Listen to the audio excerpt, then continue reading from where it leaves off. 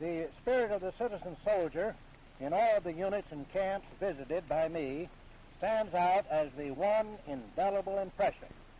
It is magnificent and truly reflects the readiness of America to answer the call of the President in this or any other emergency.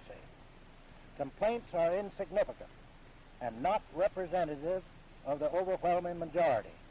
The headlines appearing in the press of dissatisfaction and inadequacy of supplies are overstated. Morale is extremely high in all of the units.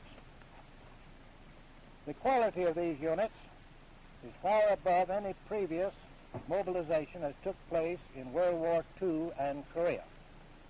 The average age of the men is 26, 27 years.